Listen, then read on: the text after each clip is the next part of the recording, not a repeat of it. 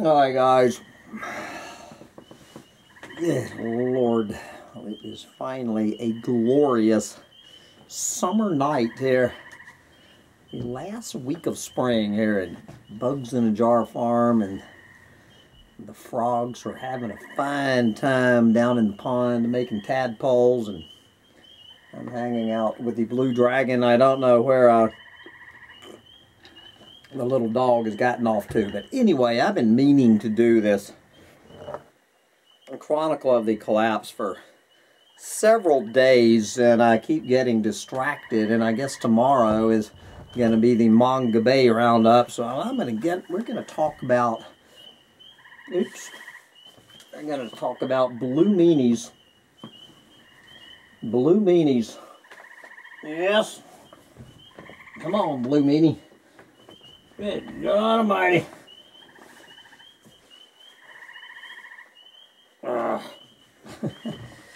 All right. I guess this is my new, since I no longer have a little dog. Do you know anything about the disappearance of the little dog or not? All right, we're going to talk about nuclear war, and we don't talk enough about nuclear war here at Collapse Chronicles. So today's Chronicle of the Collapse for June 15, 2023. We're going to check in, which is quite likely to be the way we all go down before climate change ever makes a toehold into the destruction of the planet. But we're going to check in with the Stockholm International Peace Research Institute. I guess they're searching or they're researching for peace. Yes. Are you searching or researching for peace? So what I'm going to do, I'm going to read the introduction to this, and then I'm going to jump ahead and read the conclusions to it, and then we're going to come back and do the stuff in the middle, because I know that all my ADD listeners don't stick around till the end, and the conclusions are what's most important. So what does the Stockholm International Peace Research Institute have to say about the state of the planet in the middle of 2023? States, you know, when they use this word states, when they mean countries, it always confuses us Yankees here in the states. So normally, if you're not from the United States and you see the word states, what it means is countries. Anyway, countries invest in nuclear arsenals as geopolitical relations deteriorate. So the new Stockholm International Peace Research Institute Yearbook 2023 is out now. All right, and I don't know if this is something you can buy or not. Okay, read this. Click here to download a sample chapter. And then I guess you can figure out how to order the whole book. But we're just going to give you the synopsis of the book. All right. Nuclear arsenals are being fortified around the world. Yes, they are. I need to keep checking this camera. Okay, it looks like it's still on. The 9 nuclear-armed states, the United States, Russia, the United Kingdom, France, China, India, Pakistan, North Korea, and Israel, although I think there's 10. Didn't Vladimir Putin, isn't he giving away nuclear weapons now to his buddies, to his dictator buddies? I think that dictator over there in maybe Belarus is now a nuclear power thanks to Vladimir. Vladimir Putin has so many extra nukes lying around that he's just handing them out to other countries. Kind of like, I guess, did we hand the ones to Israel or not. Can't remember. Now, I don't see Iran on this list yet. Don't know about that one. Anyway, the 9 official nuclear armed states continue to modernize their nuclear arsenals, and several deployed new nuclear-armed or nuclear-capable weapon systems last year in 2022. All right. Of the total global inventory of an estimated 12,512 warheads in January of this year, about 9,576 were in military stockpiles ready for potential use, which is 86 more than there were in January of last year. Of those, an estimated 3,844 warheads were deployed with missiles and aircraft, and around 2,000, nearly all of which belonged to Russia or the U.S., were kept in a state of high operational alert, meaning that they were fitted to missiles or held at air bases hosting nuclear bombs. So we're going to come back and break this all down. But we're going to jump to the bottom, and then we're going to get back to the middle. So rounding this up at the bottom, global security and stability are in increasing peril. The 54th edition of the yearbook reveals the continuing deterioration of global security over the past year. The impacts of the war in Ukraine are visible in almost every aspect of the issues connected to armaments, disarmament, and international security examined in the yearbook. Nevertheless, it was far from being the only major conflict being waged in 2022, and acute geopolitical tensions, mistrust, and division had been growing long before Russia's full-scale invasion of its neighbor. We are drifting into one of the most dangerous periods in human history, says Dan Smith, CIPRI's director. It is imperative that the world's governments find ways to cooperate, in order to calm political tensions, slow arms races, and deal with the worsening consequences of environmental breakdown and rising world hunger, close quote. In addition to the usual detailed coverage of nuclear arms control, disarmament, and non-proliferation issues, the yearbook presents data and analysis on developments in world military expenditure, international arms transfers, arms production, unilateral peace operations, armed conflicts, and more. Special sections of the 2023 yearbook explore the rise of private military and security companies such as the Wagner Group and the related impact on peace and security, how the war in Ukraine has affected governance of space and cyberspace, the attacks on nuclear power plants during the fighting in Ukraine and their implications, and the regulation of new technologies such as autonomous weapons system, meaning, weapons that don't need humans. Okay, so what is the breakdown? I guess this is actually the numbers at the opening of the year, so these numbers have no doubt gone up.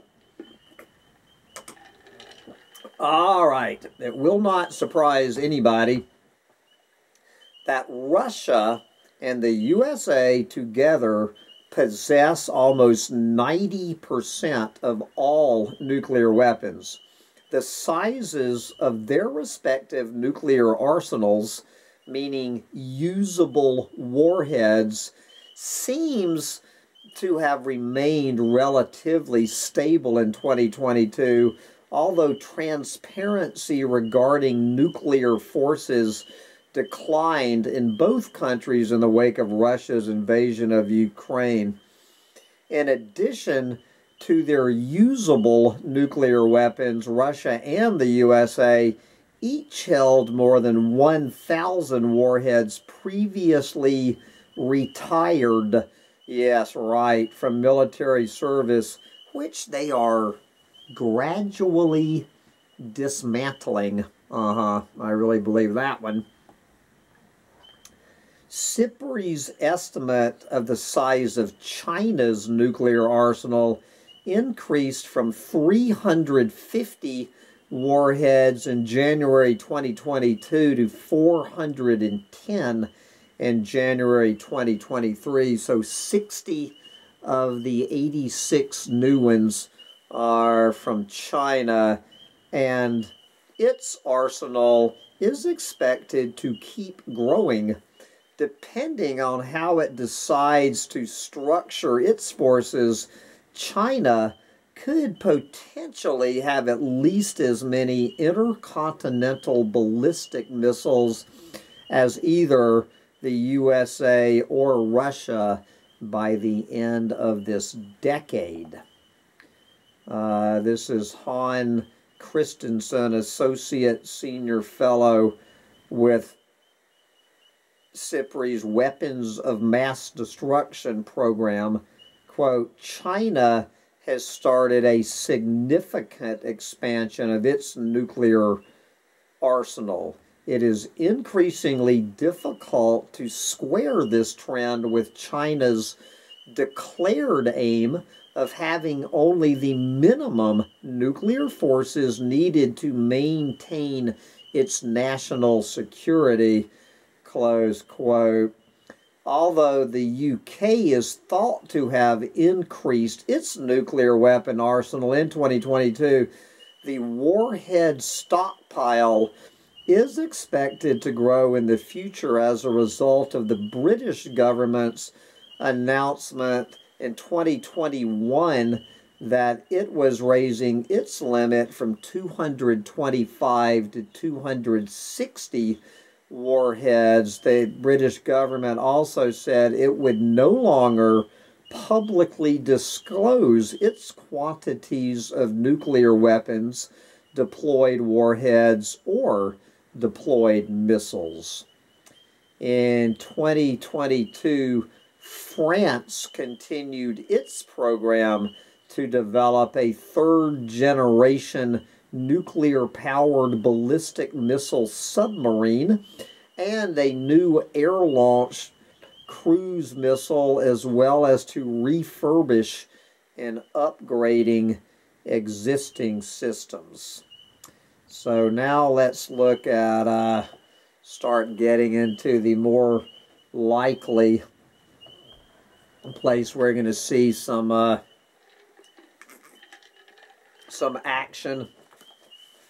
India and Pakistan both appear to be expanding their nuclear arsenals, and both countries introduced and continued to develop new types of nuclear delivery systems in 2022.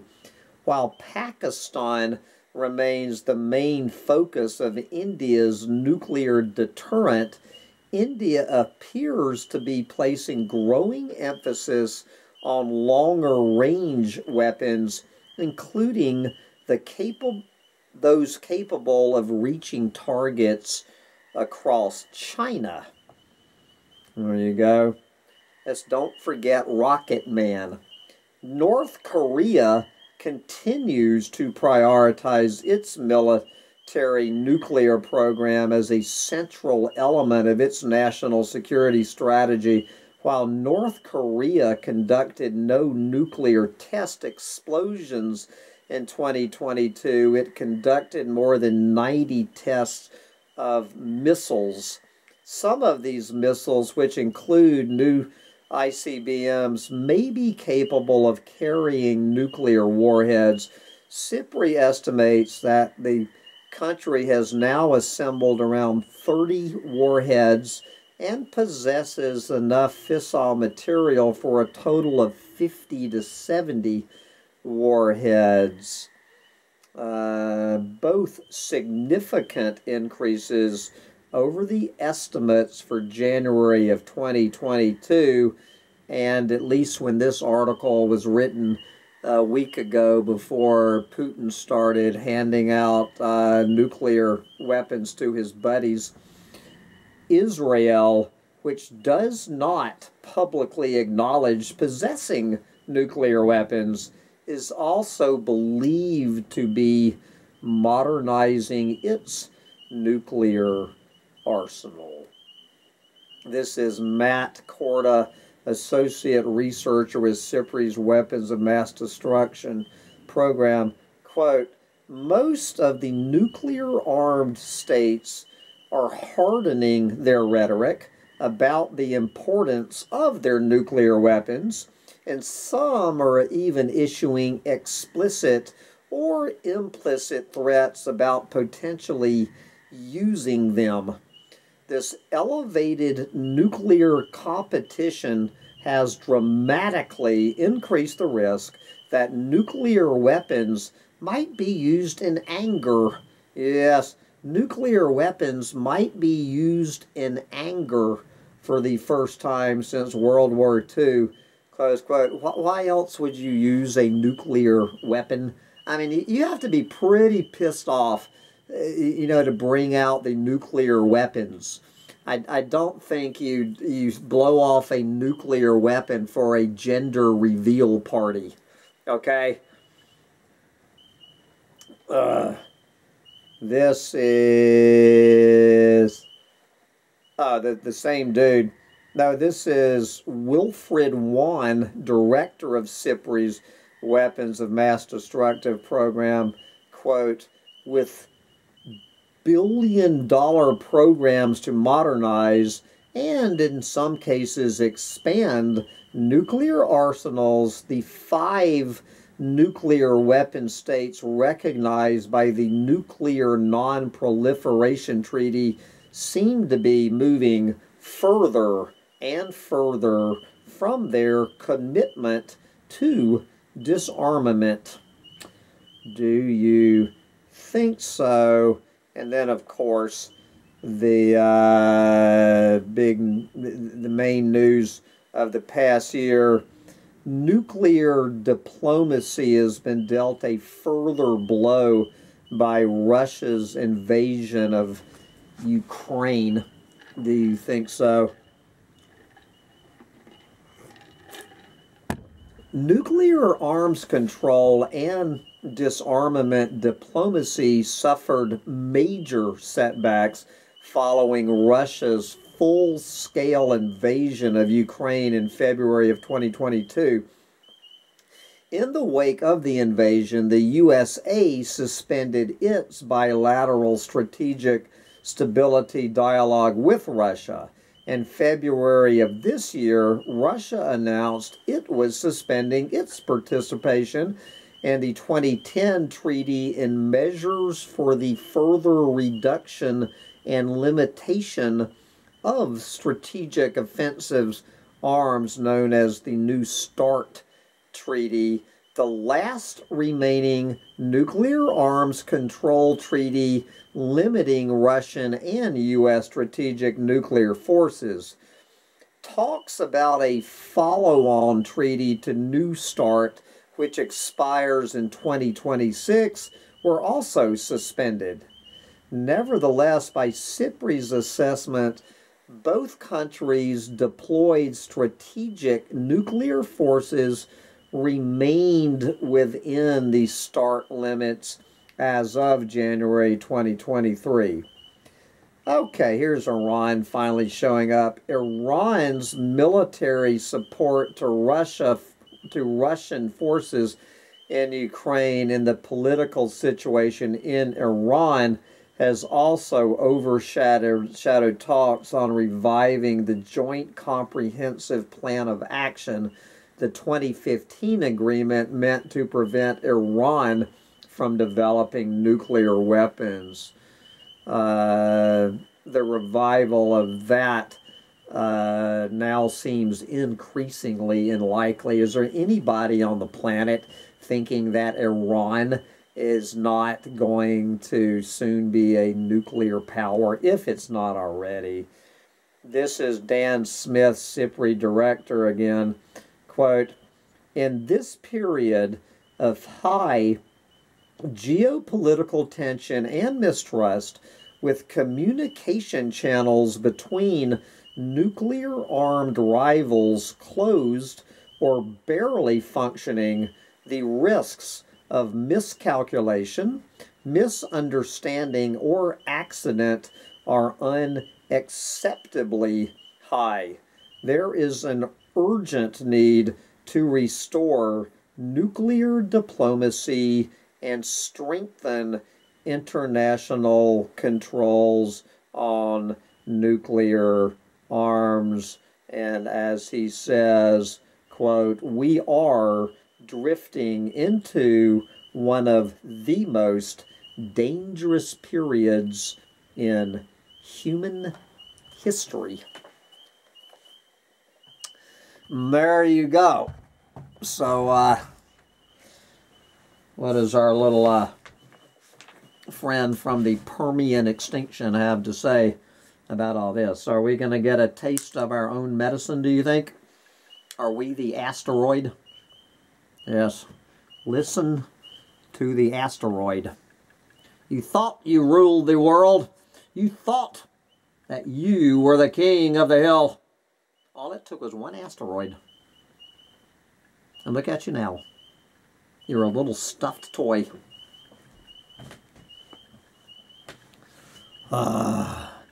Get out there and enjoy your extinction while you still can. Bye, guys.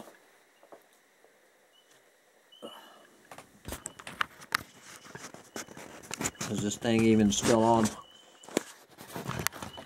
It's still on.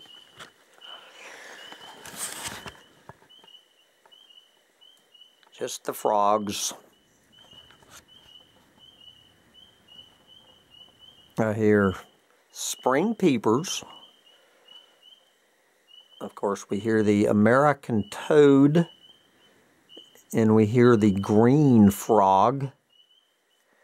The tree frogs actually sing during the day, I was noticing. So that's 4 frogs. The leopard frogs, I see a bunch of them, but I'm not hearing the leopard frogs. So that's 5 kinds of frogs we have. We have no bullfrogs.